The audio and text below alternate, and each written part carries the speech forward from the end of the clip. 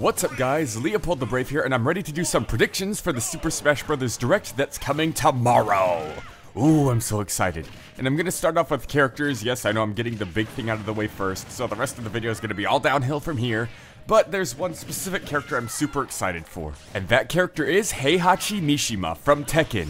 Now, I have a video explaining the most likely third-party characters for Super Smash Bros. Ultimate, so if you want to find out the reasons why, then go check out that video, because Heihachi made it to number 2. But why do I think he's going to be revealed this direct of all times? Well, it's super close to EVO, which is a huge fighting game tournament, and Heihachi is the face of Tekken, the #1 most successful fighting game out there so far.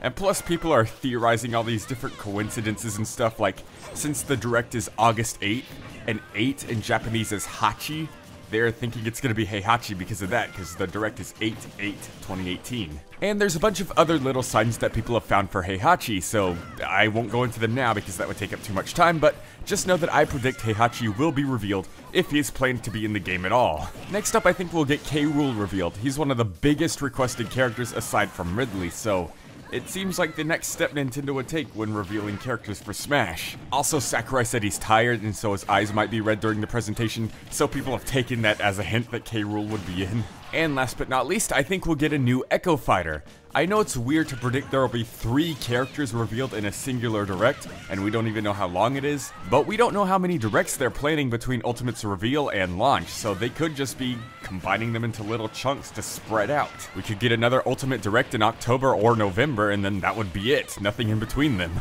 But anyways, yes, those are the characters I'm predicting: Heihachi, K. Rool, and an Echo Fighter. Now, it could be any Echo Fighter, and people are predicting the Octolings because 8, but I don't know. I think Octo Expansion may have been too recent, despite how easy it would be to develop Echo Fighters. But we'll see. When it comes to stages, we already know that over 80 stages are being confirmed from what people have found from their character reveal trailers, from the character gameplay trailers, from images on the website, from gameplay that we've seen so far.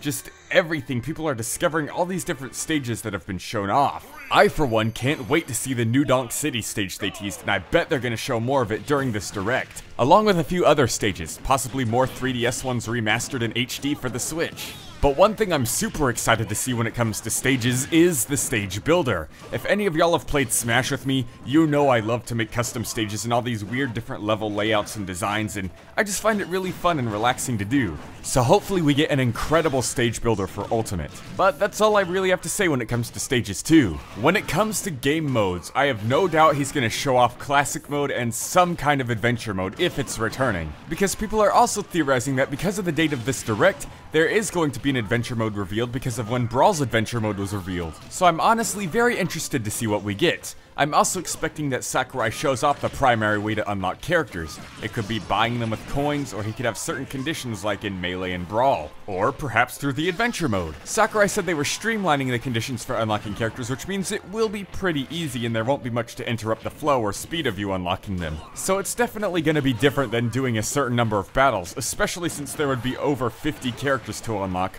with you starting with the original 64 cast. One thing I'm really hoping for though is a super expanded and refined version of the online mode. So many new features, so many new ways to play online, it would just be great, because Smash has always been kinda lackluster online. Also, please get better netcode so half the matches aren't unplayable, please. But yeah, that's all I can think of when it comes to modes. I can't imagine Sakurai would reveal every single mode right away, especially when there's time for another direct down the line. He'll probably just reveal the big ones like Classic and Adventure if that one's planned, the online modes, and how to unlock characters. Now, there are some extra stuff to speculate about, like more Pokemon, more assist trophies, more items, but when it comes to them, I really think Sakurai is going to focus on the new, because during the Smash Bros. Section of the E3 Direct, they really focused on what was returning. You know, every character, tons of stages, all that kind of stuff. I do think they'll go over music a lot though, because they've had a new music track every single week on the website since launch, so there's clearly lots of new music. They could possibly also go over more changes for characters that they didn't go over in the E3 Direct, because they did leave a lot of characters out, like Luigi for example. And for some reason that was the only one I could think of right now. Why? Why does no one care about Luigi? But yeah, overall, when it comes to the Direct as a whole, that's all I can really think of. A couple character reveals, showing off some stages and modes, and some extra little tweaks and changes that are here and there in the game. I mean, if the Direct is 20 minutes like their time slot in the E3 conference, then that seems pretty reasonable, but it could be longer like if it was the 50 Facts Extravaganza for the Wii U game. Or it could get up to 40 minutes long like that Smash 4 Direct in April of 2014. So honestly, who knows what we could get? We could only get a little, or we could get a ton. It's so close, yet so far to the release date, so let's just see what Sakurai has in store for us tomorrow. Leopold the Brave, out!